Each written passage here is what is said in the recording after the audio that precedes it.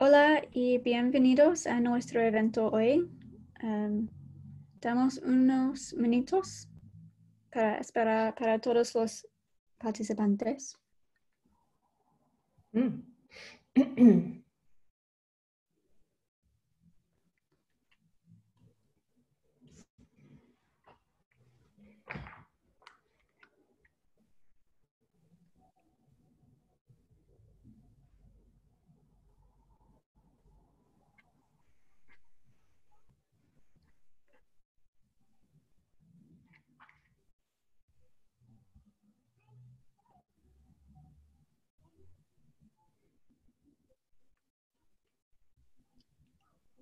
Vale, empecemos.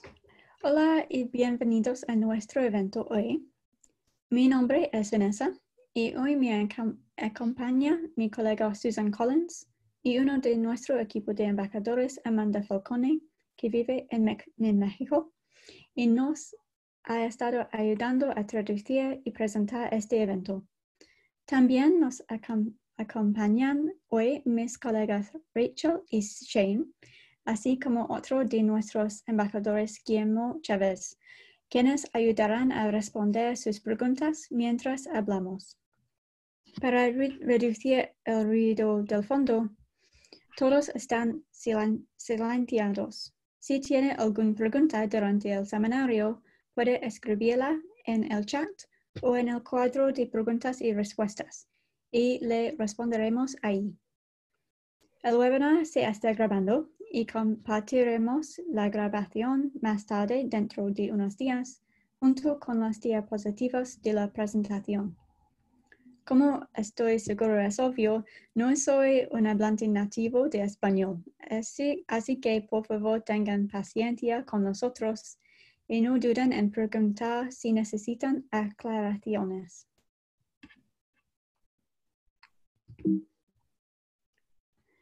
Esta es nuestra agenda para hoy. Comenzaremos con el registro de contenido en Crossref, incluyendo los diferentes métodos que puede usar para hacer esto. Susan luego hablará sobre la importancia de los metadatos y cómo puede editar y agregar metadatos a sus registros existentes. Luego haremos una breve pausa para responder preguntas y darle un descanso. En la segunda mitad, hablaremos sobre nuestra nueva herramienta de informes de participación y le daremos una visión general de nuestros servicios adicionales y donde puede obtener más apoyo con la oportunidad de votar sobre en qué nos enfocaremos en nuestros próximos webinarios. Tendremos algo de tiempo al final para responder cualquier pregunta restante. Entonces, empecemos. Así que primero daré un poco de introducción a Crossref. Crossref no se trata solo de DOI. No estamos definidos por un servicio en particular, sino por cómo encajamos en la comunidad académica en general, y esta es nuestra misión. Crossref hace que los resultados de la investigación sean fáciles de encontrar, citar, vincular, evaluar y reutilizar. Somos una organización de membresía sin fines de lucro que existe para mejorar las comunicaciones académicas. Sobre nosotros. Esta imagen de la reunión del equipo de Crossref es de mayo de 2019. Tenemos 40 empleados basados principalmente en Oxford, en el Reino Unido, y Boston, en los Estados Unidos, así como algunos empleados que trabajan de forma remota en Francia, Los Ángeles, Londres, Tulsa y Nueva York. Por lo tanto, no somos una organización tan grande como podría haber pensado. También puede consultar crossref.org, nuestro sitio web, donde puede leer más sobre los roles de las personas. Crossref fue fundada en 2000 con 12 editores y ahora tenemos más de 12,000 miembros. Al final de nuestro primer año, teníamos 51 organizaciones afiliadas y miembros, y en 2012 la participación en nuestro programa de patrocinio comenzó a aumentar. Los patrocinadores son organizaciones afiliadas que actúan en nombre de editoriales y sociedades más pequeñas que desean registrar su contenido en Crossref, dándoles soporte técnico, soporte de idiomas y ayuda con la facturación y los servicios. El año pasado tuvimos más de 2,900 nuevos miembros y organizaciones afiliadas que se unieron en 12 meses. Nuestra membresía está realmente creciendo fuera de los Estados Unidos y Europa Occidental, de donde provienen nuestros primeros miembros.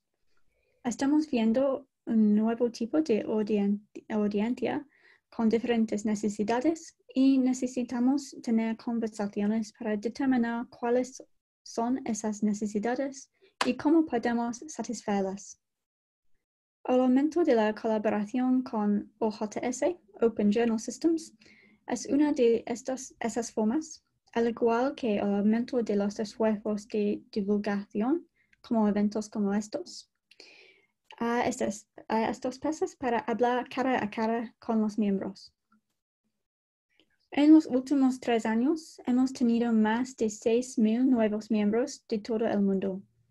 Las áreas más grandes en términos de crecimiento de nuevos miembros se encuentran en Asia-Pacífico y Europa del Este, con casi 2/3 de todos los nuevos miembros provenientes de estas regiones.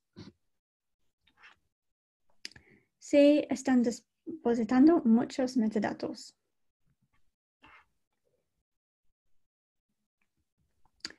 Bien, ahora voy a hablar sobre cómo registrar contenido para que el mundo sepa que existe.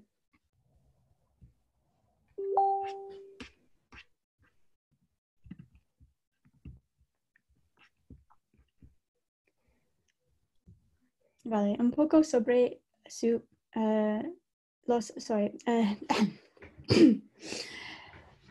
un poco sobre los identificadores permanentes. Use su prefijo para crear un DOI para cada elemento de contenido. Un DOI contiene 3 secciones. La sección en rojo es el protocolo y directorio. Un DOI es un identificador, pero también un enlace que se puede resolver en un navegador. La siguiente sección en azul es el prefijo. Damos a cada afiliado su propio prefijo único en el formato 10 punto, etc. En algunas revistas puede ver DOI con prefijos que solo tienen 4 dígitos. Los prefijos originales comenzarán con 4 dígitos, pero han sido 5 dígitos desde 2012. Algunos miembros tienen una publicación, algunos tienen múltiples. Se puede usar un prefijo para registrar todo su contenido, incluso si publica diferentes tipos de contenido, libros y revistas, por ejemplo. El amarillo es el sufijo que forma parte del DOI, asignado por el editor y es único para cada elemento de contenido. Cada miembro tiene un horario de publicación único, que podría ser semanal, mensual o incluso anual. Se puede registrar DOI en cualquier momento. Recibimos muchas preguntas de nuevos afiliados sobre la creación de un sufijo. Un DOI es un identificador opaco, lo que significa que el DOI en sí no significa nada, y por lo tanto no existe una fórmula predeterminada que se deba seguir. Nuestro consejo: sus sufijos deben ser consistentes, sencillos y cortos. Es importante establecer un patrón de sufijo que sea fácil de mantener. El sufijo debe ser corto para no ocupar mucho espacio cuando se utiliza en las referencias. Para crear un sufijo, puede usar las letras de la A a la Z, los números del 0 a 9 y algunas marcas de puntuación, como guiones o paréntesis. Algunos editores usan el ISSN, otros el volumen, la edición o la abreviatura del título. Tenemos pautas para mostrar el DOI. Es importante que todos los miembros usen estas pautas para lograr coherencia y facilidad de uso. Un DOI siempre debe mostrarse como un enlace completo, donde se muestre la información bibliográfica sobre el contenido. El nuevo formato es el protocolo seguro. Pueden ver el formato antiguo aquí. Los DOI con el formato antiguo seguirán funcionando. No se requiere que los miembros actualicen DOI anteriores. Cuando su contenido está registrado con Crossref, otros usuarios pueden descubrir sus DOI y crear enlaces con ellos. Su DOI debe dirigir a los lectores al texto completo si su contenido es de acceso abierto o a una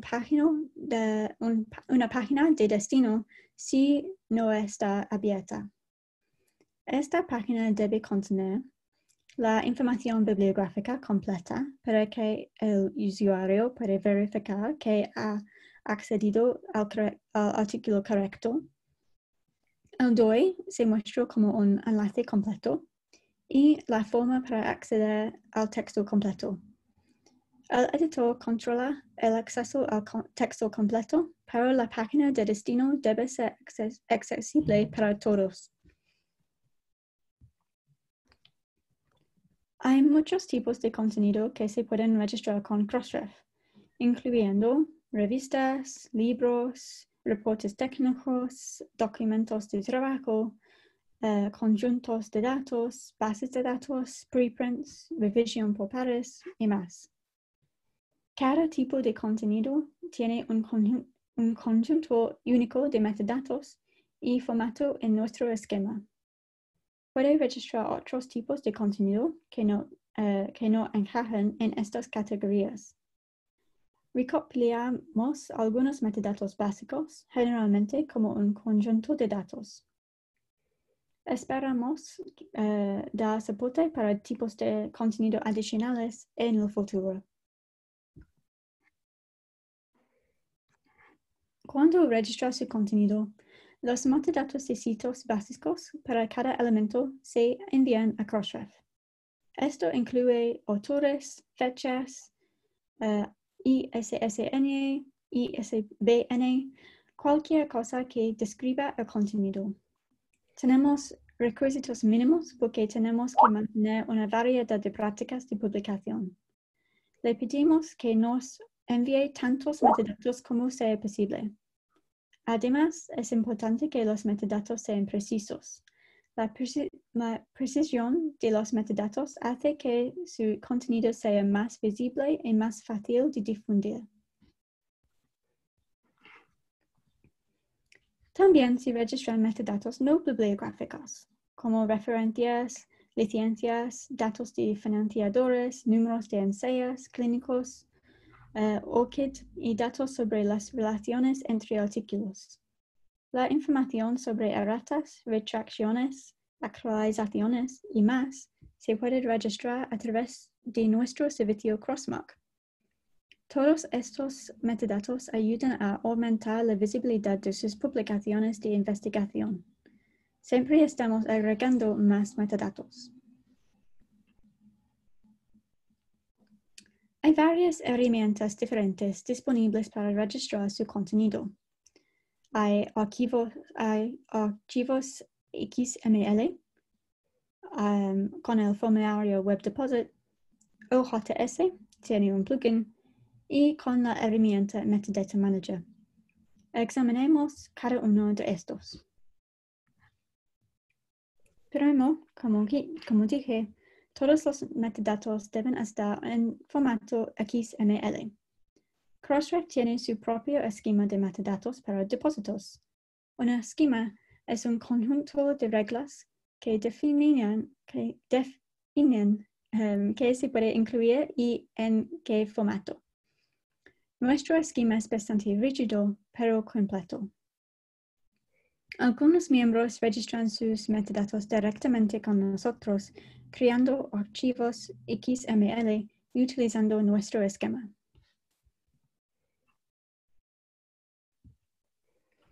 No todos los miembros pueden crear archivos XML.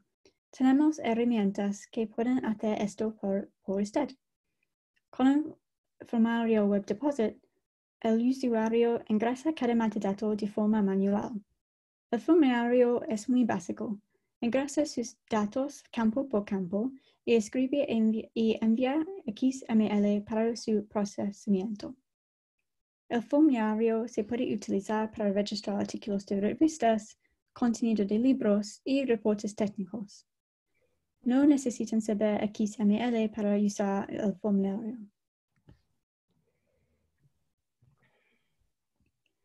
Muchos de nuestros miembros publican su revista utilizando la plataforma OJS. OJS también tiene un plugin que se ha creado en colaboración con Crossref para ayudar a los miembros a registrar su contenido con nosotros. Esta es la página en OJS que contiene la configuración del plugin. Cuando hace la configuración de su OJS plugin, es muy importante que se ponga el nombre y el correo electrónico de alguien en su organización que sea responsable de cuidar de los depósitos de Crossref. Información sobre si el DOI se deposita con éxito o no será enviada a esta persona y pueden hacer un seguimiento si es necesario. El campo nombre de usuario y contraseña son de Crossref. Estos son los mismos proporcionados en su correo electrónico de bienvenida a nuestro equipo de miembros. Si no conoce su inicio de sesión y desea configurar su sistema de OJS para depositar en Crossref, háganoslo saber y podemos enviarle esa información.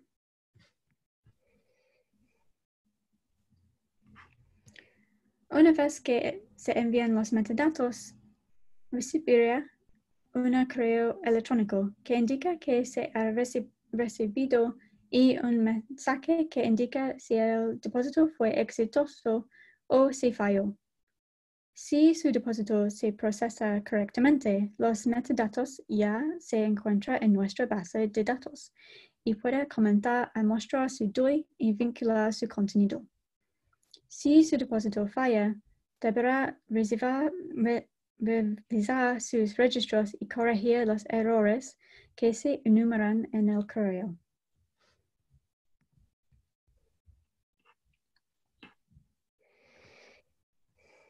Desarrollamos una nueva herramienta para el registro de contenido, Metadata Manager. Metadata Manager está disponible para usar. Simplemente vaya a la dirección en la pantalla y inicie sesión con el mismo nombre de usuario y contraseña que utilizó anteriormente para iniciar sesión en nuestro formulario de depósito web o en el sistema de administración. Hay un guía paso a paso disponible al sitio web también.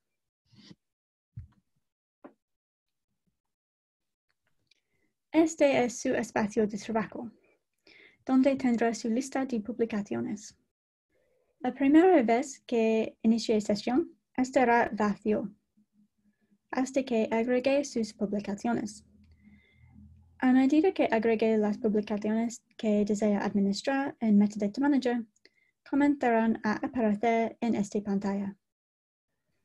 Puede agregar nuevas publicaciones y editar publicaciones existentes que haya enviado previamente a nuestro sistema. También puede hacer clic en cada publicación y agregar o editar artículos. Metadata Manager se puede usar para depositar solo artículos de revistas.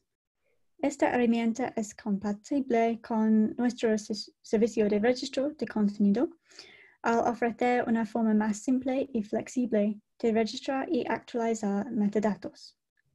Verá el tipo de campos que probablemente esperaría encontrar en los metadatos Crossref.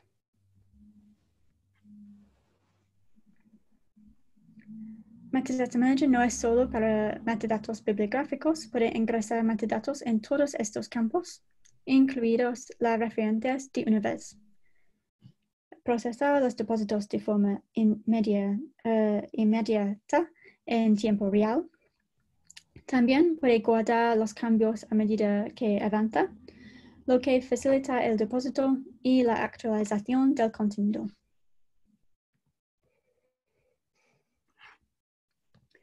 Se comporta de manera similar a la mayoría de los sistemas de administración de contenido. Los depósitos pueden revisarse antes de enviarse.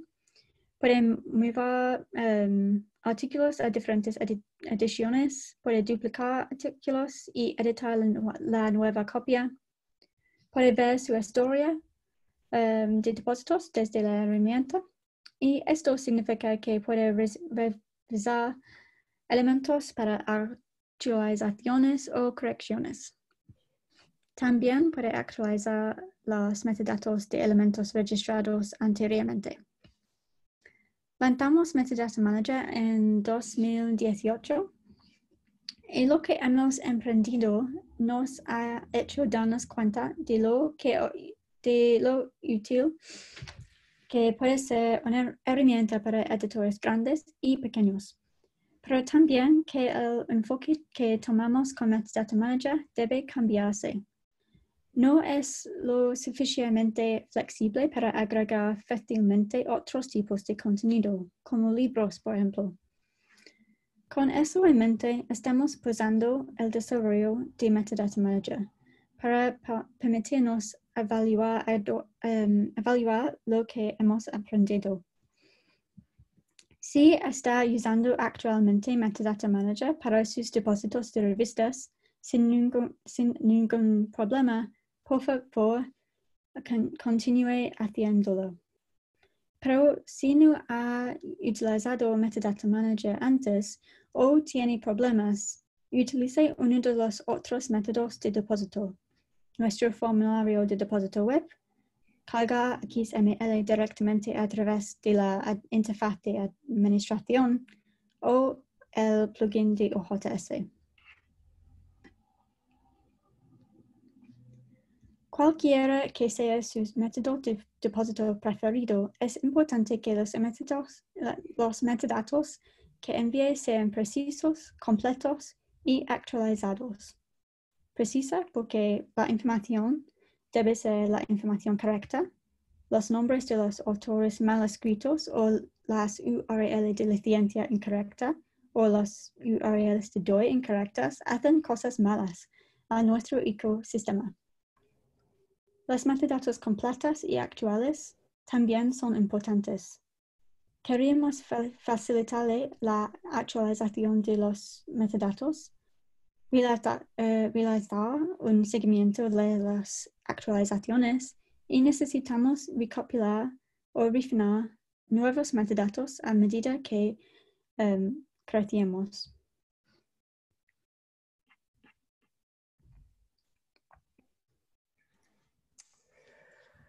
Okay, gracias, Vanessa. Me llamo Susan Collins y trabajo con Vanessa a Crossref. Hola a todos y gracias de nuevo por acompañarnos hoy. A continuación,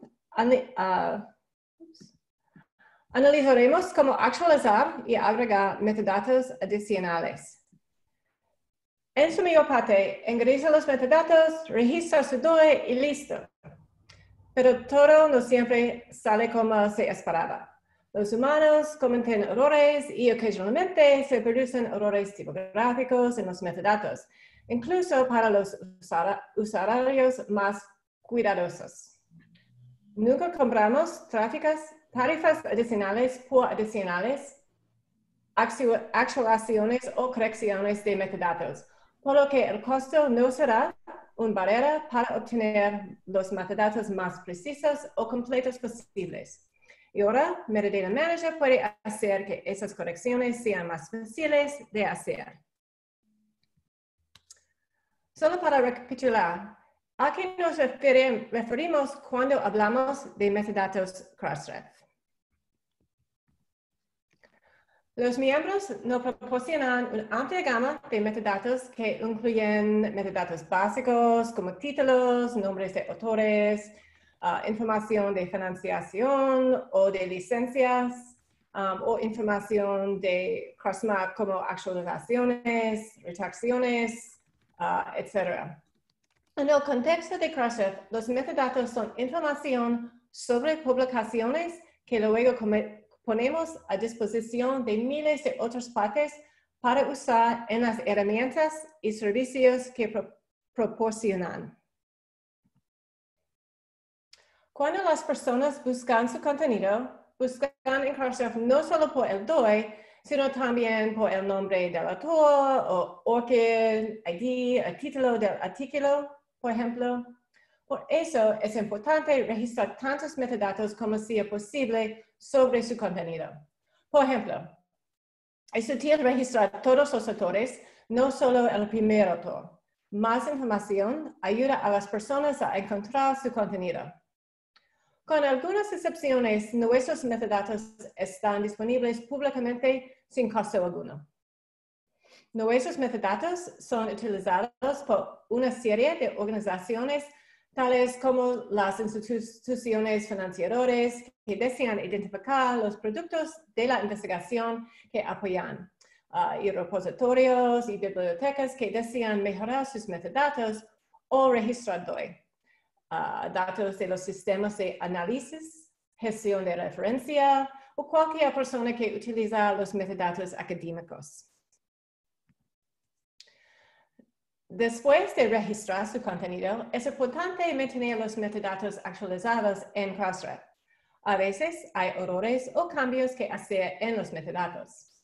Es importante que los lectores siempre puedan encontrar y usar el contenido que se publica. Los metadatos incorrectos o desactualizados no ayudarán a los investigadores a encontrar su contenido. Después de registrar su contenido, es posible que encuentre un error o necesite hacer un cambio en su sitio web. Aquí puede ver algunos ejemplos de cuándo se deben actualizar los metadatos. Por ejemplo, correcciones a los metadatos, cambios en su sitio web o cambios del editor. Los cambios en los metadatos ocurren con frecuencia. Si necesita actualizar un depósito, solo se deben cambiar los metadatos. No se asigna un nuevo DOI. Y nunca hay cargos por actualizar los metadatos. Si hay un error o una actualización en los metadatos, es necesario enviar los metadatos correctos. Vamos a hablar ahora sobre cómo hacer esto. Si solo necesita actualizar la URL, por ejemplo, si su sitio web cambió, puede enviarnos un archivo CSV que incluye el DOI y la nueva URL. Nuestro equipo técnico actualizará todos los registros para que no tenga que hacer cada registro individualmente. A continuación, veremos cómo identificar errores en su metadata. Si quiere ver sus metadatos básicos, puede usar nuestra interfaz de búsqueda. Presenta un segmento de los metadatos, no todo, pero le permite conocer algunos conceptos básicos. Puede buscar por DOI o por ISSN, el título del artículo, autor. Es una búsqueda de texto libre. En este ejemplo, puede ver un error tipográfico con texto que no se muestra correctamente. En Metadata Manager, el sistema mostrará los errores en el cuadro rojo al lado de los registros respectivos. Esos errores deberán corregirse antes de activar el botón Depósito. Si no hay errores, el botón Depósito se activará automáticamente. Ahora veremos la edición de metadatos. La función Revisar todo en Metadata Manager también le permite hacer una verificación final de todos los metadatos que ingresó justo antes de enviar sus depósitos. Por lo tanto, también confiamos en usted para evaluar su propia precisión allí también. Si está acostumbrado a utilizar el formulario de depósito web, sabe que el redepósito puede ser un poco tedioso. Por ejemplo, si descubre que escribió incorrectamente el apellido de un autor, tendría que escribir manualmente o copiar y pegar no solo el apellido corregido, sino todos los metadatos de nivel de revista, de edición y de artículo que aplica el artículo. Usando Metadata Manager, el proceso es más simple porque solo necesita corregir el error sin reenviar todos los metadatos. Si ya ha depositado sus metadatos, existan varias formas de actualizarlos. Reenviar metadatos a través de XML o redeposite a través del formulario de depósito web o edite el registro de metadatos en Metadata Manager. Si encuentra un error de metadatos en un artículo que inicialmente registró en Metadata Manager, puede ubicar el artículo de una de dos maneras. 1. Navegue por la lista de artículos aceptados dentro de una revista específica. O 2. Busque por título de artículo en el historial de depósitos. Una vez que haya localizado el artículo relevante, haga clic en el título del artículo para abrir el registro de metadatos del artículo. A partir de ahí, puede hacer las correcciones necesarias. Una vez completadas las correcciones, haga clic en Continuar y luego agregar el depósito. Después de eso, el proceso es exactamente el mismo que depositar un artículo nuevo. Si registro un artículo a través de formulario Web Deposit, depósito de XML o plugin de OJS, también puede utilizar Metadata Manager para corregir un error rápidamente. Pero primero debe importar los metadatos del artículo a Metadata Manager. Para hacer esto, en la página del Metadata Manager, dé clic en la revista que desea editar. Después busque el título del artículo utilizando el cuadro de búsqueda Add Existing Article. Seleccione la opción de agregar que se encuentra junto al título del artículo en los resultados de búsqueda y se importará el registro de metadatos del artículo en el Metadata Manager. Realice las correcciones necesarias y dé clic en Continue y luego Add to Deposit. Diríjase la pestaña To Deposit y Review All para cerciorarse de que su registro de metadatos está correcto. Seleccione Deposit para finalizar su registro. Recibirá retroalimentación inmediata sobre el éxito o fallo de su depósito. Otra herramienta para ayudarlo con la calidad de sus metadatos son nuestros informes. Nuestros informes lo ayudan a evaluar, comprender y mejorar sus metadatos. Hay dos informes que discutiré hoy, informes de conflicto y de resolución. El informe conflicto incluye información sobre conflictos creados por miembros cuando dos o más registros de metadatos comparten metadatos similares o idénticos. Los conflictos ocurren con mayor frecuencia por dos razones. los metadatos registrados no son suficientes para distinguir entre dos elementos, o dos o más registros tienen los mismos metadatos que sugieren un registro duplicado. Los informes de resolución se envían por correo electrónico a principios de cada mes. Incluyen estadísticas sobre las resoluciones de DOI del mes anterior. Cuando un investigador hace clic en un enlace DOI para un artículo, ese cuenta como una resolución. No se captura información sobre quién es el usuario o de dónde viene. Se genera un informe separado para cada prefijo DOI. Las estadísticas se basan en el número de resoluciones de DOI por mes. Esas estadísticas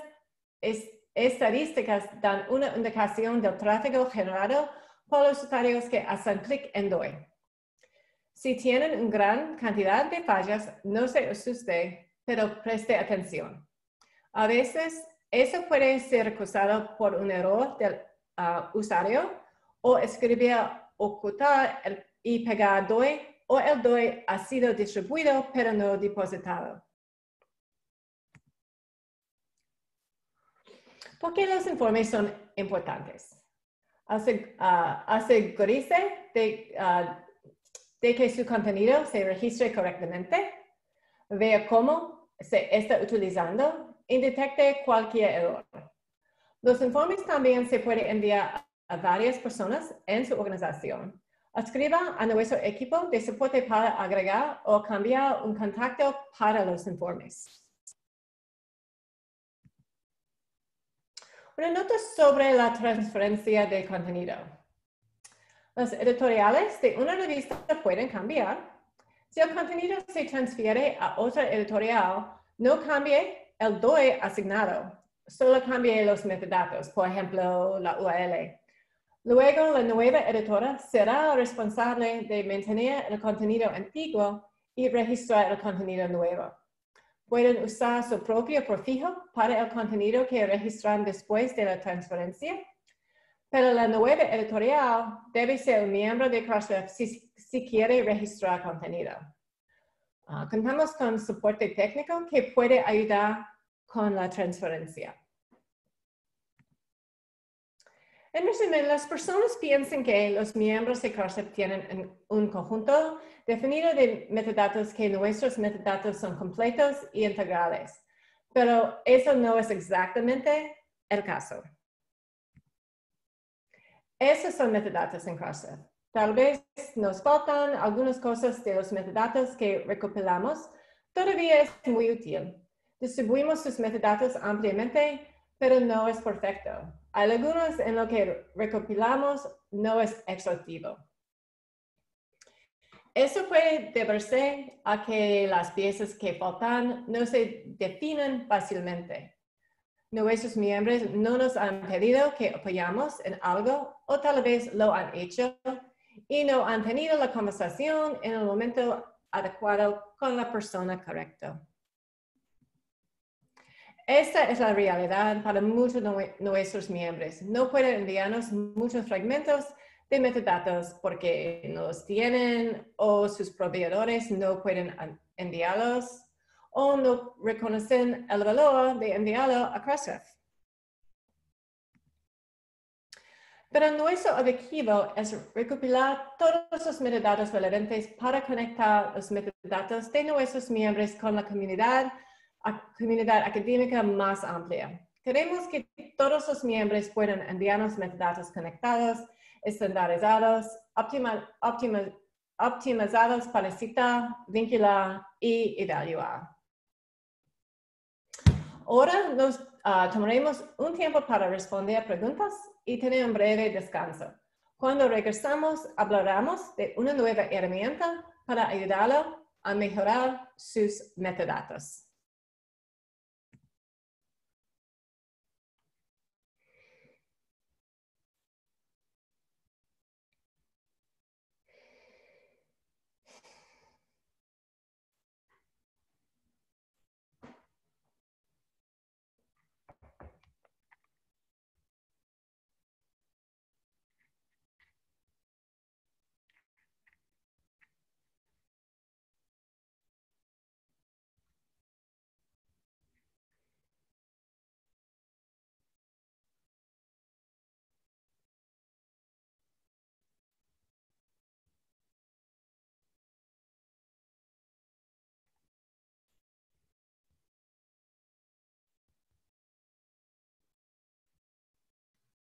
Si tiene una pregunta, por favor escribe en el cuadro de preguntas y respuestas, el Q&A, y vamos a responder ahí.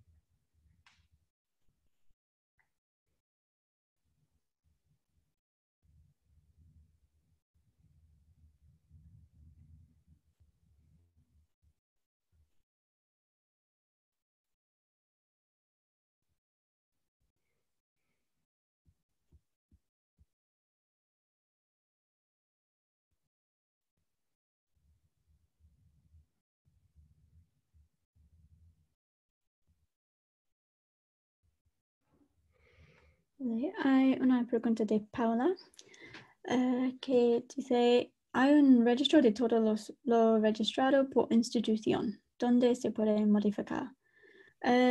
Paula, desafortunadamente no hay una manera de obtener esta información tú misma, pero envíe un correo electrónico a support@crossref.org y ellos pueden proporcionar una lista de todo su contenido.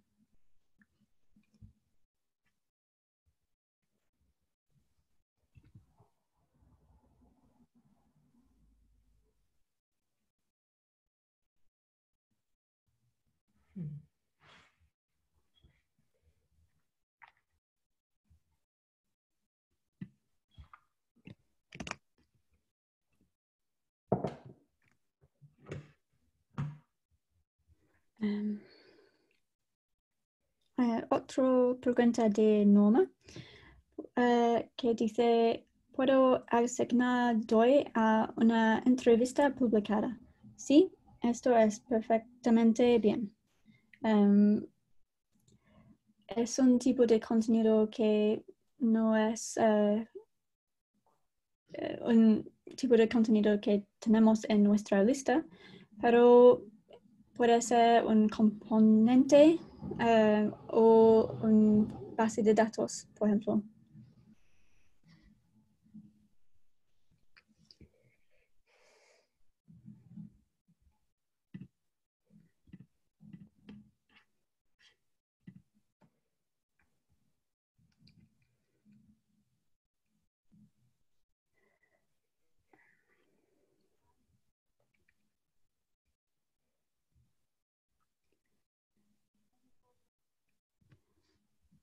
Otra pregunta de Juan. ¿A cuál correo puedo escribir para ayudas específicas de errores de registro de DOI? A nuestro equipo de soporte, que es support@crossref.org, con cualquier pregunta técnica.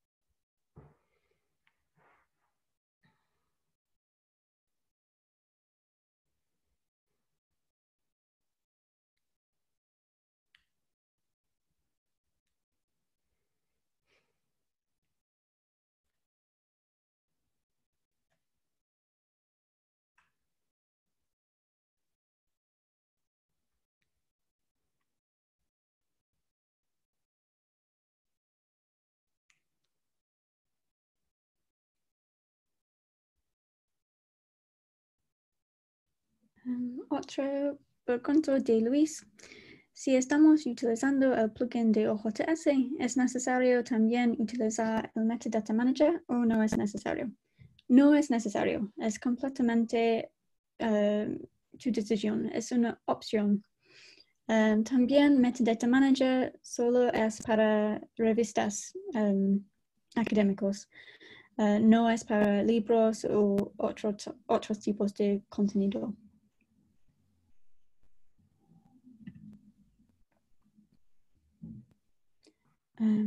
Otra pregunta de Claudia. ¿El plugin de Crossref en OJS está en la versión 3 de este software? Sí, está correcto.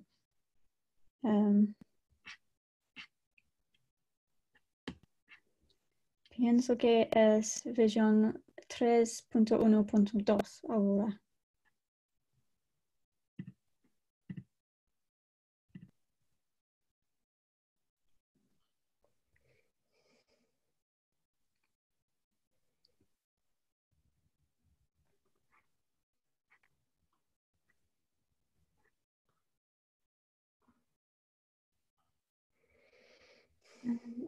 Pregunta de Martín.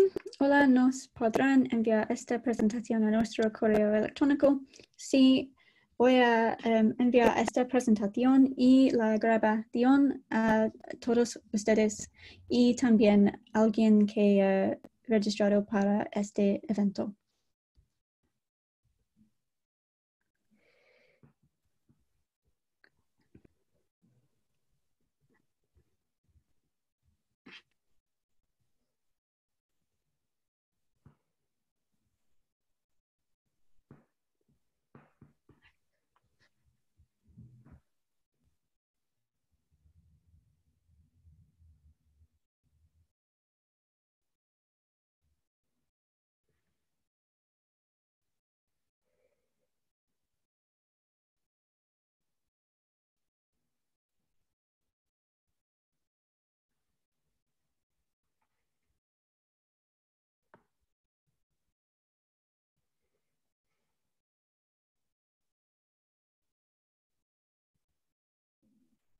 Pregunta de Susana.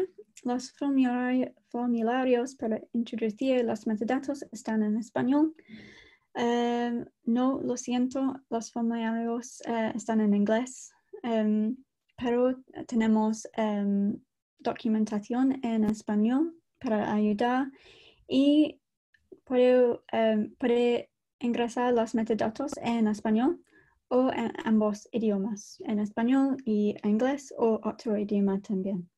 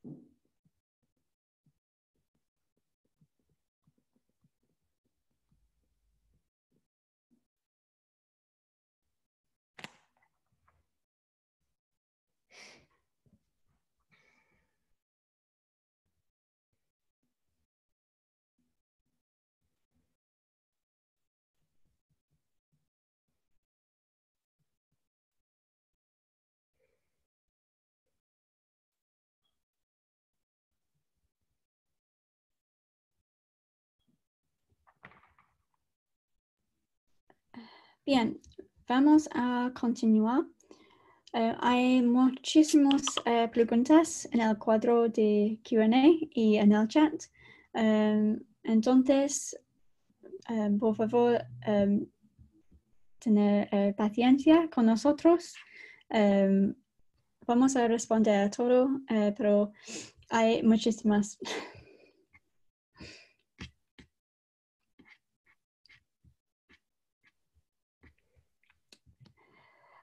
Bienvenidos de nuevo. Y ahora voy a hablar sobre una de nuestras nuevas herramientas para ayudar, que se llaman los informes de participación. Primero, ¿Qué son los informes de participación? El informe da información sobre los depósitos de un miembro, incluida la cantidad y los tipos de contenido que se han registrado, así como los metadatos incluidos en esos depósitos. Los informes brindan una oportunidad para que los miembros evalúen sus metadatos y vean qué pueden mejorar.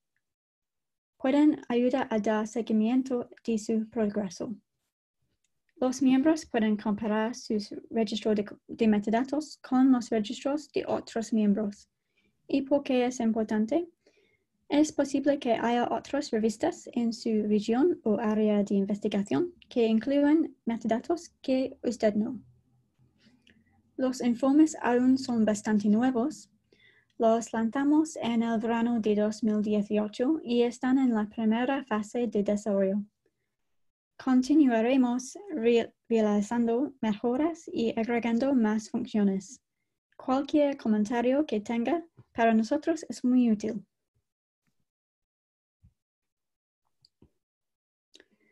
¿Y por qué creamos estos informes? Descubrimos que nuestros miembros no siempre sabían que metadatos estaban registrando con nosotros. Aunque estos datos han estado disponibles durante mucho tiempo a través de nuestra API pública, no siempre fue fácil leer o interpretar los resultados. También aprendimos que los miembros no siempre sabían que podían registrar varios elementos de metadatos. Por esta razón, necesitábamos desarrollar una forma más fácil para que los miembros vieran su registro de metadatos. No podemos esperar que los metadatos mejoren sus registros si no saben que les falta algo. Al hablar con nuestros miembros y editores, escuchamos que una de sus principales preocupaciones es aumentar la visibilidad de sus publicaciones. Conocen la importancia de las DOI para vincular y identificar contenido, pero queremos recordarle que obtener un DOI no se trata solo de obtener un identificador persistente para su trabajo. Muchas otras organizaciones utilizan los metadatos que nos envían cuando registran su contenido. Debido a que los metadatos Crossref están estandarizados y son legibles por máquina, muchas organizaciones pueden usarlos para sus herramientas y servicios. Por ejemplo, en herramientas de anotación, descubrimiento de bibliotecas, perfiles de autor y más. En promedio, vemos más de 600 millones de consultas de metadatos por mes en todas las interfaces y esto aumenta cada año. Nuestros propios desarrolladores han utilizado los metadatos de Crossref para crear dos herramientas de búsqueda para ayudar a localizar registros de Crossref, para usarlos en la compilación de listas de referencias y hacer coincidir el contenido con los DOI. Estas herramientas gratuitas le permiten ingresar cualquier información sobre un elemento de contenido, por ejemplo, el título, el autor, el DOI, nombre de la publicación y más, y le mostraremos lo que tenemos en nuestra base de datos. En la interfaz de búsqueda de financiadores, puede ingresar el nombre del financiador y recuperaremos todas las publicaciones que podemos ver que tienen ese financiador asociado con ellos en los metadatos Crossref. Esta es otra razón por la cual es importante proporcionar esta información. Si agrega detalles de financiador a sus depósitos de Crossref, su contenido aparecerá en estos resultados de búsqueda. Aquí hay un ejemplo de búsqueda del nombre de un financiador a través de la búsqueda de fondos de Crossref. Estos son los registros que podemos ver asociados con el Consejo Nacional de Ciencia y Tecnología en México. Consejo Nacional tiene más de 17,000 resultados en nuestro sistema. Por esto es importante añadir esta información como metadato. Si no lo hace, entonces sus artículos no aparecerán en los resultados de búsqueda. Y nuestros miembros nos preguntan, ¿cómo mejoro mis metadatos?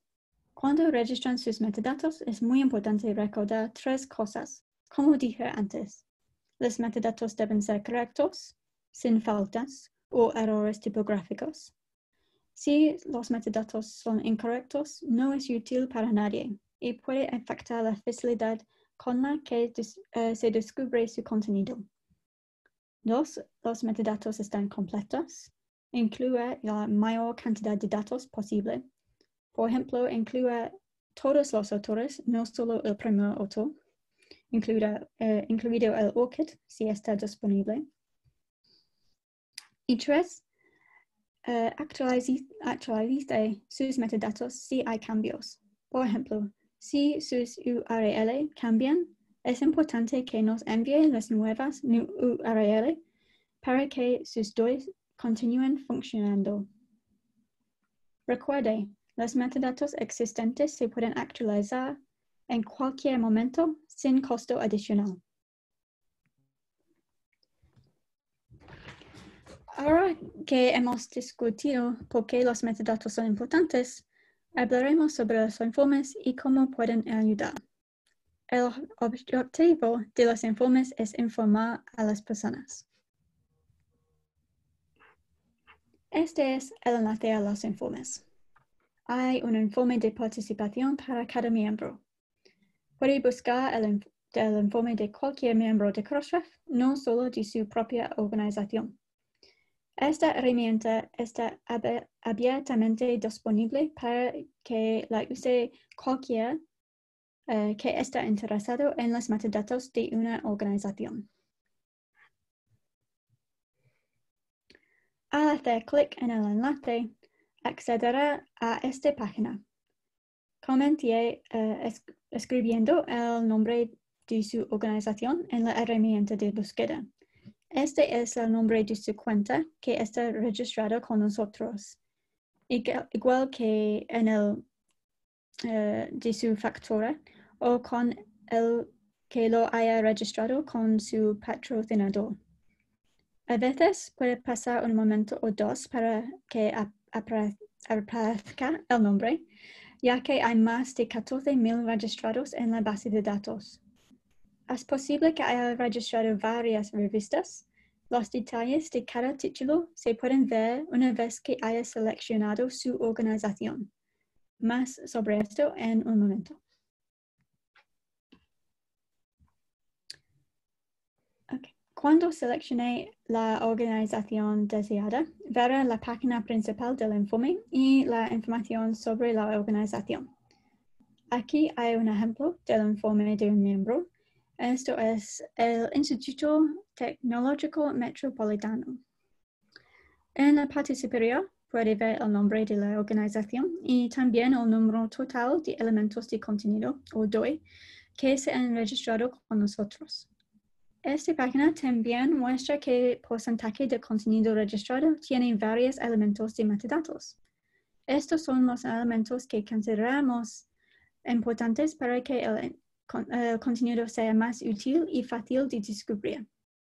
Estos incluyen referencias, identificadores ORCID, información financiera, URL para licencias y el servicio Similarity Check, resúmenes y Crossmark si una organización usa este servicio. Y cada uno tiene un porcentaje que se muestra al lado. Este miembro tiene un registro bastante completo. El 61% de contenido registrado contiene referencias y 100% de sus residencias están abiertas. Todos sus depósitos contienen el resumen del artículo y también depositan las URL para la extracción de texto, licencias y similarity check.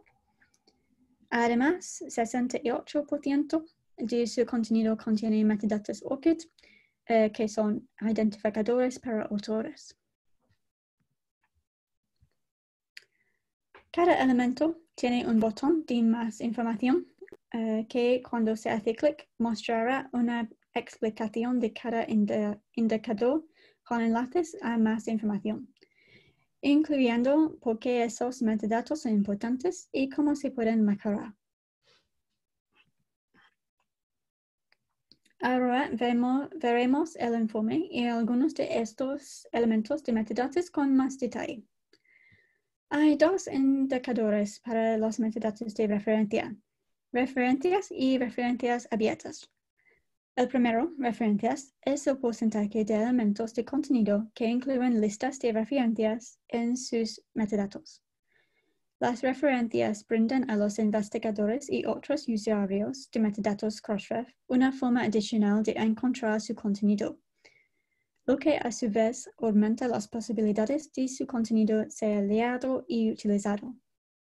También le permiten utilizar nuestro servicio citado por, cited by en inglés, lo que significa que puede consultar publicaciones que citan su trabajo, así como mostrar recuentos de citas y listas en sus artículos.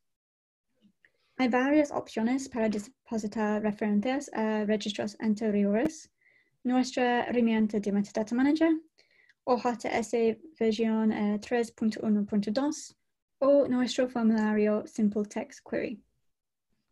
El segundo, referencias abiertas, es el porcentaje de referencias registradas que están configuradas para estar disponibles de forma abierta.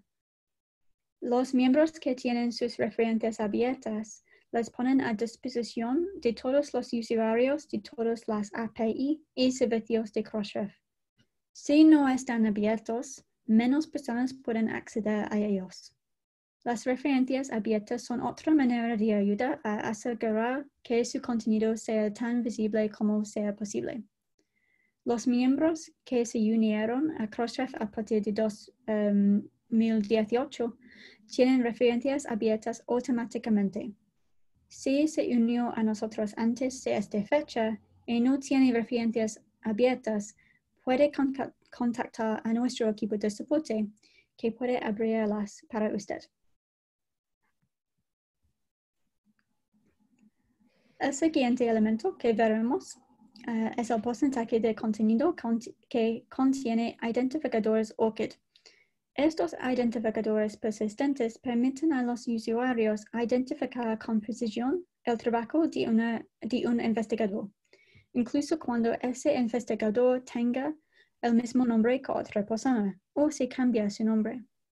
Los gobiernos, las organizaciones de financiación, las instituciones de investigación a menudo necesitan información sobre la investigación que financian. Necesitan conocer con precisión los resultados de los investigadores a quienes apoyan o emplean. Los identificadores ORCID permiten que sus informes se realicen con mayor precisión, asegurando que tienen la persona correcta. Para mejorar su porcentaje, solicite a sus autores su identificador ORCID cuando presenten su trabajo e incluye los ORCID cuando registran su contenido en Crossref. Puede incluir ORCID cuando registre contenido utilizando nuestro formulario de depósito web, Metadata Manager y OJS. Los siguientes dos porcentajes están relacionados con los datos de financiación. El primero es el porcentaje de depósitos con identificadores de registro de financiadores. Los editores pueden solicitar a los autores de la información de su financiador cuando envíen sus artículos. Los identificadores de financiadores también se pueden encontrar en nuestro registro de financiadores. Un registro de identificadores abierto y único para organizaciones de recaudación de fondos en todo el mundo. El segundo es el porcentaje de depósitos con números de adjudicación de fondos, que es un número asignado por la organización de financiamiento para identificar el monto de financiamiento para un trabajo o proyecto específico. Ambas son importantes para los financiadores, ya que pueden utilizar los metadatos del editor para ayudarlos a rastrear los resultados de los investigadores que financian. También asegura que los editores cumplan con sus mandatos con respecto a la publicación, particularmente si los resultados deben ser de acceso abierto. El siguiente elemento es el porcentaje de contenido utilizado por el servicio Crossmark. Este servicio brinda a los lectores un acceso rápido y fácil al estado actual de un elemento de contenido. Por ejemplo, un artículo de revista que muestra las actualizaciones, correcciones o retracciones, lo que permite a los lectores tener mayor confianza de que la información es correcta y vigente. También le permite mostrar metadatos adicionales para que sus lectores puedan ver quién financió la investigación, qué licencias se aplican al contenido y más. El informe de participación muestra 3 tipos importantes de URL: extracción de texto, licencias y similarity check. El primero es el porcentaje de contenido registrado que contiene URL de texto completo en los metadatos que pueden ayudar a los investigadores a localizar fácilmente su contenido para la extracción de datos y texto. Las URL de licencias explican los términos y condiciones a los que los lectores pueden acceder y reutilizar el contenido. Para depósitos existentes, los metadatos de la licencia se nos pueden enviar en formato de CSV a través del formulario de depósito web. Para enviar, seleccione la opción Carga de metadatos suplementarios en tipo de datos para cargar el archivo. Ingrese sus datos de inicio de sesión y dirección de correo electrónico, luego envíe. Los metadatos CSV se convertirán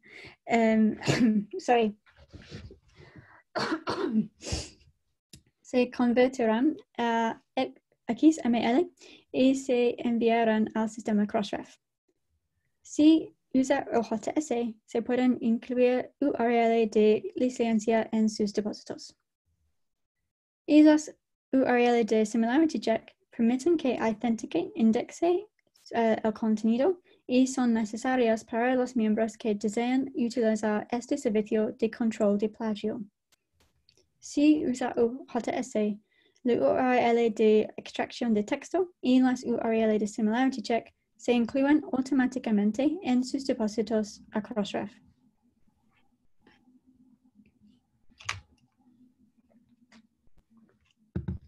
El último elemento es el porcentaje de contenido que incluye el resumen en los metadatos.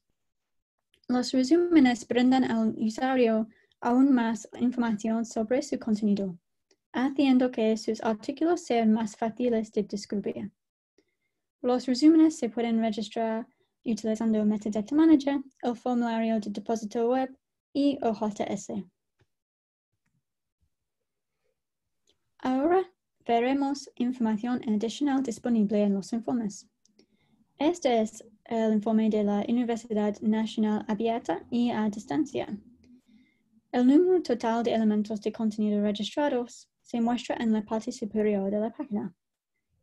Para aquellos miembros que publican diferentes tipos de contenido, pueden ordenar el informe por cada tipo. Actualmente, los informes pueden mostrar revistas, libros y capítulos de libros y informes.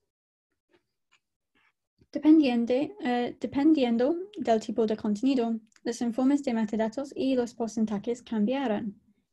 Por ejemplo, es menos probable que los libros tengan reconocimientos de financiación a nivel de capítulo. Esta universidad tiene artículos registrados en revistas, libros, capítulos de libros y informes, y cada uno de estos tiene su propio informe de participación. También es posible ver los metadatos registrados de títulos de revistas individuales. El informe mostrará el porcentaje de metadatos solo para ese título, en lugar del contenido total de ese miembro. Esto es importante, ya que puede haber diferentes editores depositando para cada revista, y puede que no todos recopilan y incluyan los mismos metadatos en sus depósitos. En el lado derecho del informe, también puede elegir entre ver las estadísticas de los elementos de contenidos actuales, publicados en los últimos 2 años, el valor predeterminado, backfile, contenido mayores de 2 años, o por todos los tiempos. Tenga en cuenta que no todos los campos de metadatos estarán completos para todos los títulos. El contenido publicado en 1960, por ejemplo, no tendrá un ORCID. Es posible que algunos tipos de publicaciones no tengan resúmenes o información sobre fondos. ¿Y cuáles son los próximos pasos? Primero, lea su informe de participación. Identifique las áreas donde va bien y las áreas donde podría mejorar.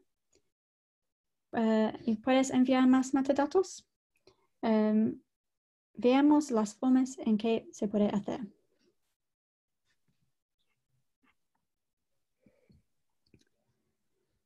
Y si desea agregar o actualizar metadatos para un elemento existente, hay varios métodos. La herramienta Metadata Manager se puede utilizar para realizar cambios en los metadatos de contenido registrado previamente, pero solo para los artículos de revistas. Incluso si el contenido se registró inicialmente mediante OJS o XML. Si usa el Metadata Manager para actualizar los metadatos, simplemente cambie el campo con nuevos datos. No es necesario volver a ingresar el registro completo.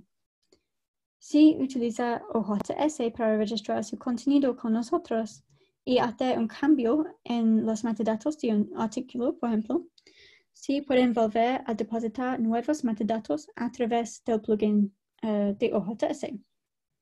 Si utiliza OJS 3.1.2, es posible depositar sus referencias utilizando el plugin. La herramienta Simple Text Query también se puede usar para buscar y depositar referencias. Metadata Manager, el formulario de depósito web y el plugin de OJS contienen un campo específico donde puede agregar su URL de texto completo para Similarity Check. Además, la información sobre fondos y licencias se puede depositar en masa con un archivo CSV utilizando el formulario de depósito web. Y nunca hay un cargo para agregar o actualizar metadatos. Los metadatos actualizados se pueden ver en el informe de participación en aproximadamente 24 horas. Y ahora voy a pasar a Amanda para hablar sobre unos de nuestros servicios. Hola, yo soy Amanda Falcone de México y les voy a hablar de algunos servicios de Crossref. Los miembros de Crossref tienen acceso a una variedad de servicios que ayudan a registrar, vincular y distribuir los metadatos de su investigación académica. Vamos a presentar cada uno de estos brevemente y explicar cómo pueden ayudar con la calidad y el descubrimiento de su contenido. Hay 4 servicios que son importantes para que los miembros consideren usar. Reference Linking, que es la vinculación de referencias. Cited by, el servicio de citado por. Similarity Check y Crossmark. Primero revisaremos Reference Linking o la vinculación de referencias. Normalmente, un artículo de investigación incluye una lista de referencias con trabajos anteriores de los que se ha extraído información. Esto se conoce como una lista de referencias o bibliografía, pero también puede incluir aspectos secundarios de la investigación, como los datos subyacentes utilizados o reutilizados. Con Reference Linking, el contenido es más fácil de descubrir y se pueden crear un número infinito de conexiones. Vinculación de referencias significa agregar enlaces DOI a la lista de referencias de cada artículo u otros objetos de investigación. Vincular referencias permite a los investigadores seguir un enlace a la lista de referencias a otros documentos, ayudándoles a hacer conexiones y descubrir cosas. El enlace dirigirá a los lectores al texto completo o a la página de destino del artículo en la referencia. La vinculación de referencias es una obligación de los miembros solo para los contenidos de los artículos de revistas, aunque también se recomienda para otros tipos de contenido que contienen referencias. La vinculación de referencias permite a los lectores seguir un enlace DOI de la lista de referencias en un trabajo publicado a la ubicación del documento en la plataforma de publicación de un miembro, creando una red que mejora las comunicaciones académicas en la web, porque los enlaces DOI no se rompen con el tiempo. Fijamos la vinculación de referencias como un aspecto obligatorio para los artículos de revistas, ya que esto ofrece 2 importantes beneficios: reciprocidad y persistencia. Reciprocidad, porque ofrecemos una infraestructura de comunicaciones académicas que permite el intercambio de conocimiento e ideas. Es decir, más de 12.500 miembros no tienen que firmar cientos de acuerdos entre sí para poder vincular sus plataformas y contenidos. Y persistencia, porque la investigación académica utiliza una referencia duradera, un identificador persistente, o PID por sus siglas en inglés, llamado Identificador de Objetos Digitales, el DOI, que se muestra siempre como hipervínculo. Todo el mundo puede copiar y compartir los DOI, y esto permite hacer un seguimiento de cuándo y dónde se habla de una obra académica. Los vínculos DOI no se rompen, siempre conducen al contenido que se busca, incluido el suyo. Así, cuando se vincula una referencia, la investigación tiene mayor alcance y todo el mundo sale beneficiado. Puede ver un ejemplo de enlace de referencia en esta diapositiva. El editor de la revista ha incluido el DOI para cada referencia como un enlace. Un lector puede hacer clic en el DOI y dirigirse a este artículo o a la página de destino.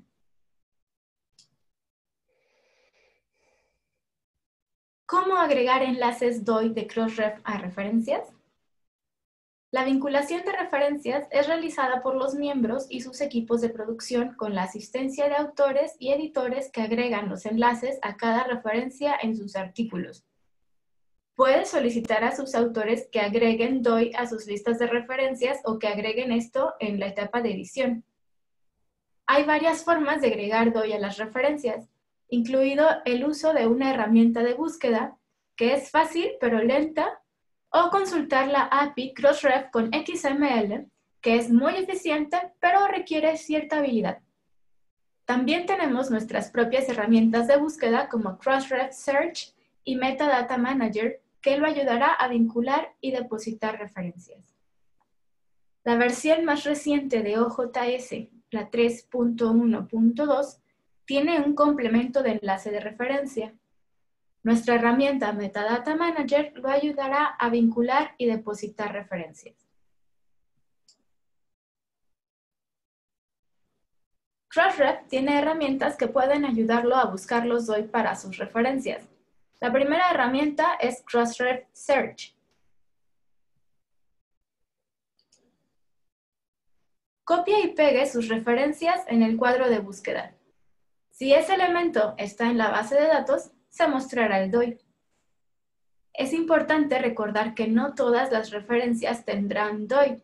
Si no hay DOI para un trabajo al que se hace referencia, no hay obligación de vincularlo. Si posteriormente se registra un trabajo con nosotros y se le asigna un DOI, el sistema actualizará automáticamente esta nueva coincidencia para usted en sus metadatos. Esta es nuestra herramienta Simple Text Query, que también le permite copiar y pegar sus listas de referencias para consultar DOI en el sistema de Crossref. También puede usar este formulario para depositar las referencias en los metadatos de su artículo. Al igual que con la herramienta anterior, copie y pegue su lista de referencias en el cuadro. Haga clic en enviar y verá las referencias más los DOI coincidentes para que pueda agregarlos a sus listas de referencias. También puede depositar las referencias utilizando el botón de depósito en la parte inferior del formulario. Ahora vamos a hablar de Cited By, o citado por. Los investigadores citan el trabajo de otras personas para confirmar el material que han utilizado al escribir sus artículos. Resulta útil poder ver qué artículos citan una publicación que está leyendo y la forma en la que han continuado desarrollando sus ideas o las han cuestionado. Esta es la principal función de Cited By: mostrar el número de citaciones y vincular a las publicaciones que lo citan. Cited By permite a los miembros mostrar a los autores y lectores que otro contenido de Crossref está citando su contenido. Solicite esta información a Crossref y luego muéstrela en su sitio web en el formulario que desee. Puede ver algunos ejemplos de Cited By en esta diapositiva. En la lista de coincidencias citadas, puede ver los elementos que hacen referencia al artículo que está leyendo, posiblemente ayudando a descubrir investigaciones adicionales. Hay muchos servicios de indexación en línea y bases de datos, pero lo que es diferente de Cited By es que permite a nuestros miembros mostrar los enlaces de Cited By de su contenido en su propio sitio web de la forma que lo deseen. También solo cuenta las citas que podemos ver en Crossref, por lo que esto puede diferir de los puntajes de otras citas, ya que están buscando un conjunto diferente de datos. Esto beneficia a los lectores del contenido, porque pueden tener una idea de la frecuencia con la que se ha citado el contenido y pueden seguir fácilmente los enlaces al contenido de la cita. La frecuencia con la que se cita algo también puede ser información útil para editores, autores, instituciones de investigación y financiadores. El primer paso para poder utilizar el servicio: los miembros deben incluir referencias al registrar su contenido. Relacionamos todas las referencias posibles a los DOI existentes en Crossref para establecer una relación Cited By en nuestra base de datos.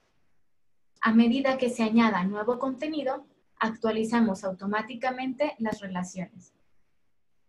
Una vez completado esto, es elegible para participar en Cited By y puede enviar un correo electrónico a member@crossref.org para solicitar que su cuenta esté habilitada para este servicio. Una vez que el servicio se haya agregado a su cuenta, puede buscar en la base de datos de Crossref una lista de todos los DOI que citan su contenido y mostrar los resultados en su sitio web. Cited By es opcional y no hay cargo por participar. Una vez que haya depositado sus referencias y su cuenta haya sido habilitada para Cited By, puede solicitar a Crossref los artículos que podemos ver y que mencionen su contenido. La forma más sencilla de hacerlo es iniciar sesión en el sistema de administración en doi.crossref.org e ingresar el DOI que desee consultar. Esto devolverá una lista de los otros artículos que lo cotizan. Para los usuarios de XML, puede realizar consultas enviando archivos XML a su sistema de depósito y le devolveremos una lista de citas coincidentes. Hay más información disponible a través del enlace en esta diapositiva. Actualmente tenemos más de 993 millones de enlaces citados.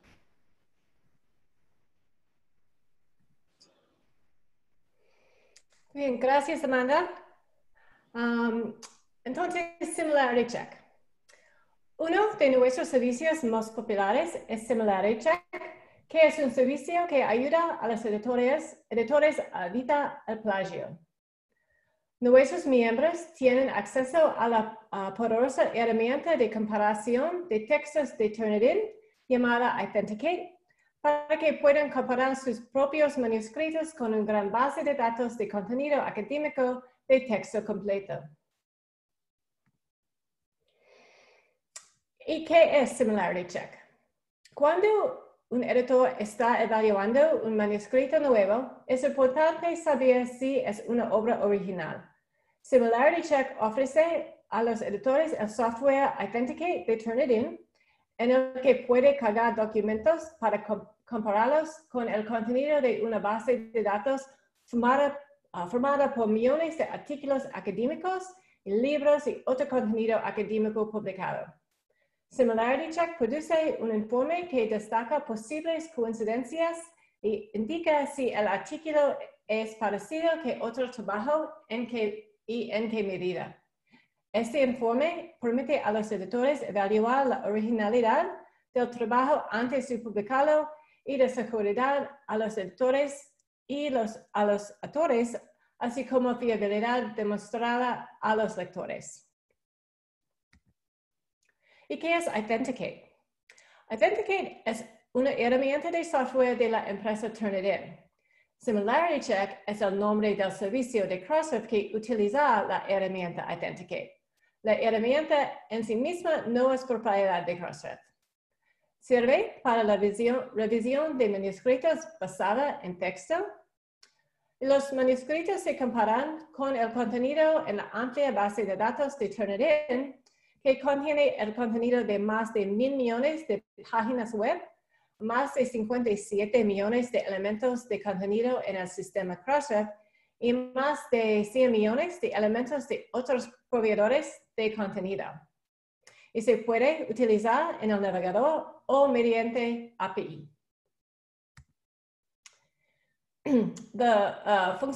Funcionamiento de Similarity Check. Los usuarios suben el documento a Authenticate. Los manuscritos pueden enviarse en varios formatos, incluidos Word, texto, PDF y HTML. Se produce un informe de similitud que muestra el porcentaje de similitud entre un manuscrito enviado y el contenido existente en el base de datos. Los usuarios luego comparan los documentos originales y de la base de datos lado a lado. El editor puede tomar una decisión sobre si la similitud detectada es legítima o si se requiere más investigación. Cuando los miembros de Crossref registran nuevo contenido, dan un enlace a su texto completo que Turnitin utiliza para indexar el elemento y agregarlo a su base de datos, por lo que la base de datos se está expandiendo y actualizando constantemente. Aquí hay un ejemplo de un informe de similitud. Muestra el porcentaje de texto que es similar entre el documento enviado y los que se encuentran en la base de datos. Los editores pueden revisarlo y hacer clic para obtener más información. Sin embargo, el porcentaje de similitud puede ser engañoso si no se interpreta correctamente. Algunos textos pueden ser similares, como referencias correctamente citadas o descripciones científicas. Por ejemplo, los materiales y métodos utilizados en un experimento o investigación. Los usuarios pueden excluir ciertas secciones de texto o fuentes o establecer un umbral de porcentaje. ¿Y cómo participar?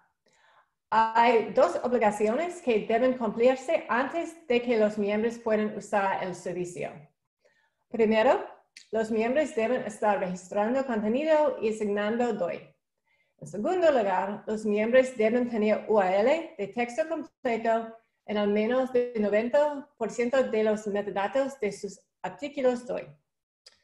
Un URL de texto completo es un enlace específico compatible con rastreadores utilizando Turnitin para indexar contenido y señala la ubicación de contenido de texto completo, ya sea PDF o HTML, que está asociado con el DOI.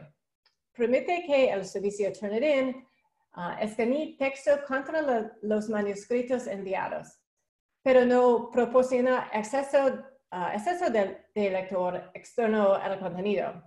Incluso si sus URL rastreadas son las mismas que sus URL de recursos DOI, debe ingresarlas por separado como URL específicas rastreadas. Para contenido nuevo, la URL se puede incluir como parte de los metadatos de depósito. Los DOI existentes se pueden actualizar para incluir la URL de texto completo. Puede verificar el porcentaje de sus depósitos que contienen las URL de texto completo en nuestra página de servicios. Para hacerlo, simplemente escriba y seleccione su nombre de cuenta en el cuadro Nombre de miembro. Se mostrará el porcentaje de DOI que tiene la URL de texto completo. Si el porcentaje es 90% o más, se mostrará un enlace al formulario de solicitud. Las organizaciones aceptan los términos de servicio como parte del proceso de solicitud. Trabajaremos con Turnitin para configurar su cuenta si cumple con los criterios y se puede acceder a sus enlaces de texto completo.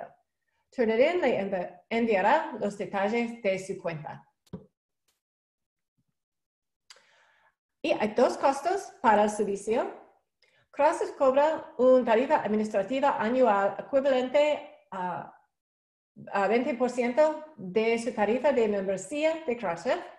Por ejemplo, si pagas $275 el año como miembro, que la mayoría de nuestros miembros hacen, la tarifa administrada para SimilarityCheck sería de $55 adicionales.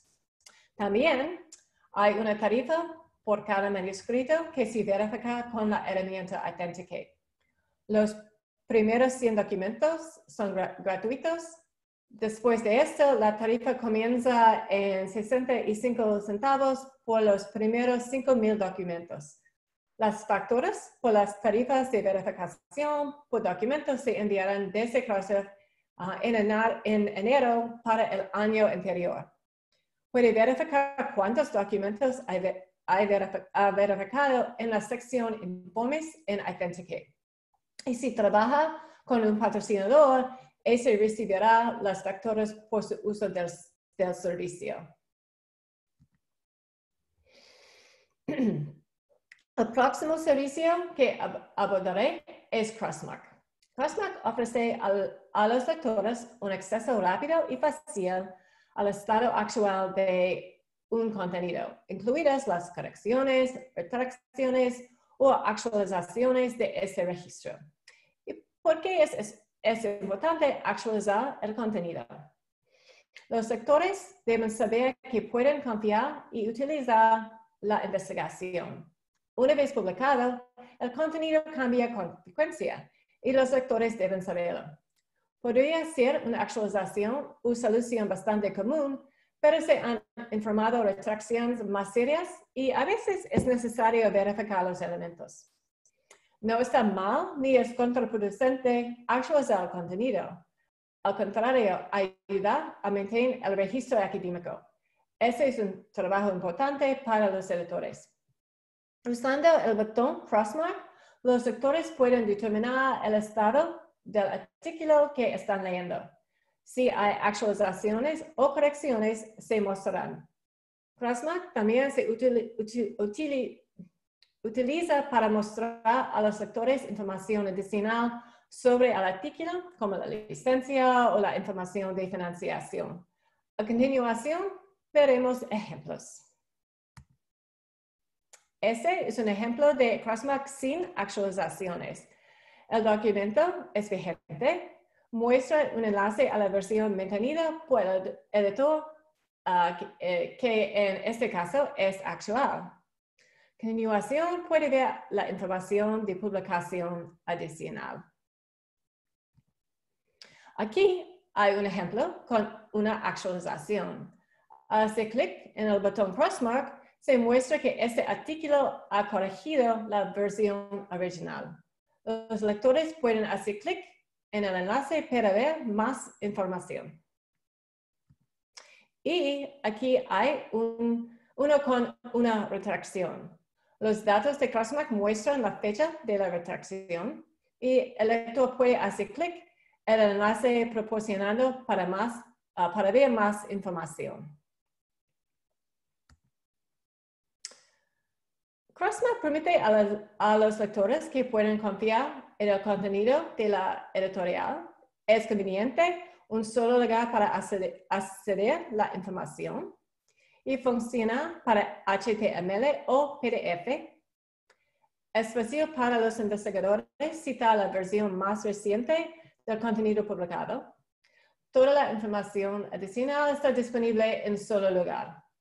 Es gratis para los investigadores hacer clic en el botón y mayor difusión de sus metadatos. ¿Y cómo empezar? Primero, contactarnos para informarnos que desea comenzar a utilizar Crossmark. Y dos, cree una página de política de Crossmark y asignale un DOI. Cree una página en su sitio web que explique que está participando en el servicio Crossmark y se ha comprometido a mantener la versión de las copias de registro de contenido que muestra el botón Crossmark. Esta página debe estar registrada y tener un DOI para permitir la vinculación persistente. Debe explicar sus políticas sobre correcciones, retracciones y otras actualizaciones y puede contener definiciones y explicaciones de cualquier metadato adicional que se está utilizando. La página también podría incluir enlaces a otras políticas relevantes como directrices de envío para autores y directrices de revisión por pares. Y tres, luego puede depositar los metadatos de Crossmark. Este puede hacerse como parte de su registro regular de metadatos Crossmark o puede enviarnos datos separados para actualizar el contenido registrado previamente. Y desde enero de este año hemos eliminado las tarifas de este servicio.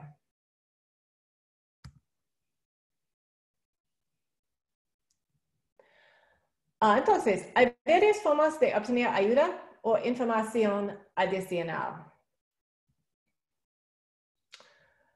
Muchos de nuestros miembros trabajan con una organización patrocinadora.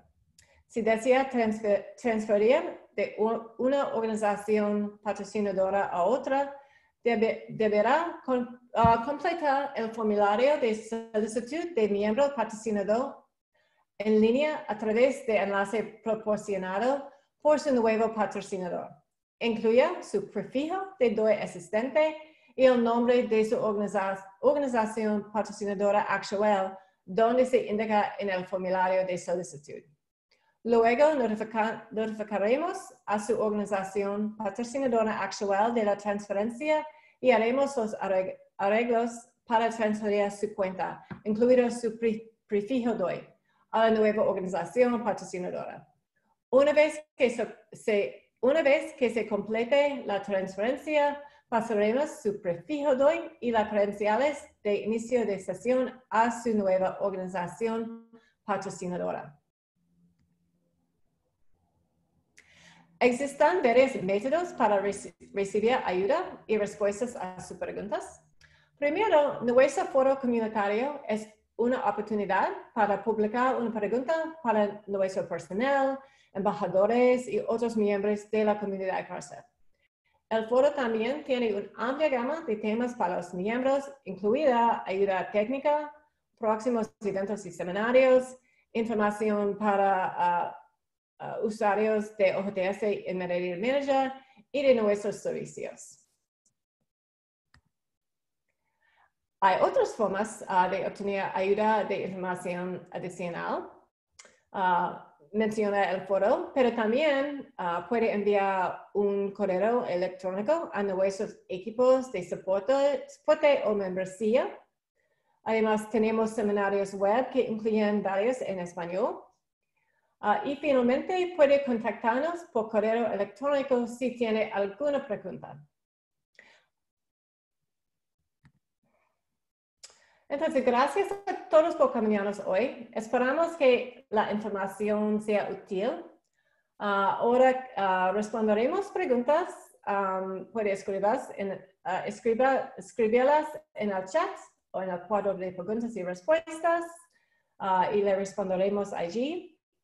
Para obtener información sobre todos los servicios o temas de CROSEF, envíanos su pregunta por correo electrónico o publique su pregunta en el foro de la comunidad. Finalmente, nos gustaría recibir sus comentarios sobre el webinario de hoy. Tenemos una encuesta con 3 preguntas sobre el webinario. Sus respuestas nos ayudarán a planificar y decidir los temas para futuros seminarios web.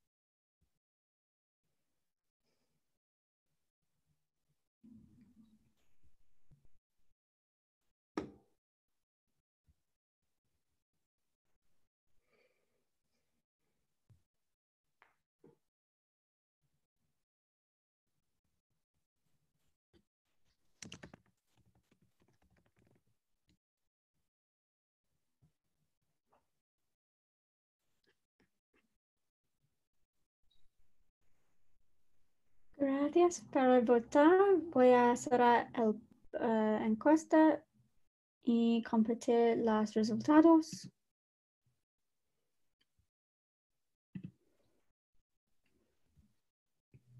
Muchísimas gracias a todos. Estamos muy alegres para ver que este webinario es muy útil para ustedes y que 90% de ustedes están interesados a asistir a otros webinarios en el futuro también.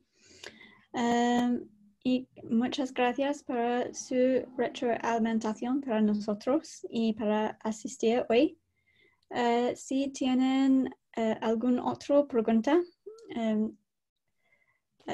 envíanos un email a support@crossref.org y podemos responderle ahí.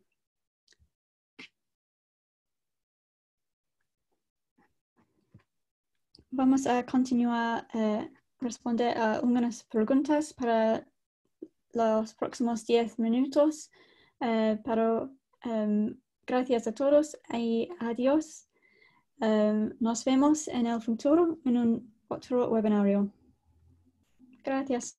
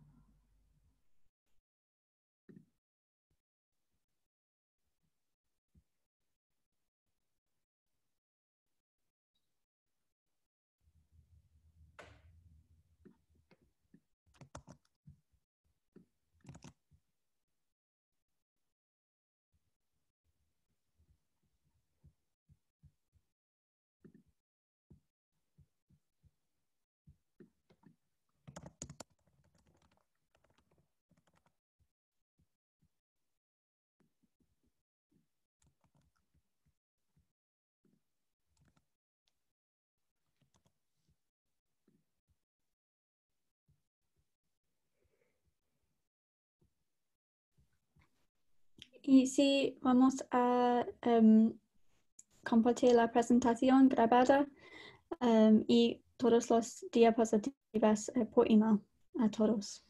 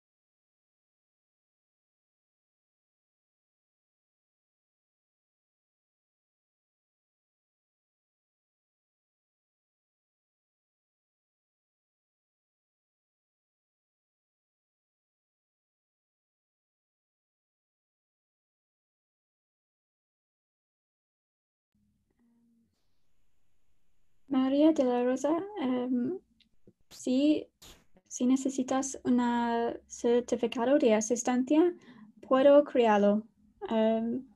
Por favor, envíame un email a mi nombre, v.fairhurst@crossref.org.